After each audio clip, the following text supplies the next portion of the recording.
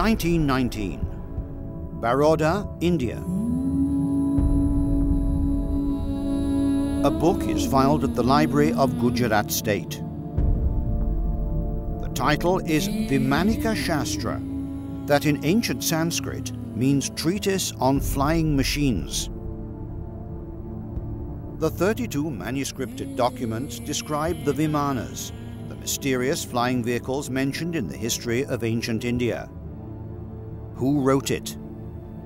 The author is Subbaraya Sastri, a Pandit, a wise man who asserts that he has no scientific knowledge, yet he knows by heart all the secrets to build these kinds of vehicles. That which can run on earth, on water, through air, by its own power, like a bird, is a Vimana.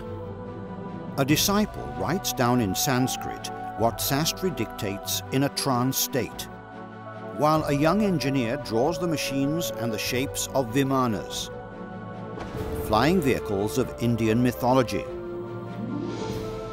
The book describes how to build the flying chariots, how to pilot them, and the onboard equipment.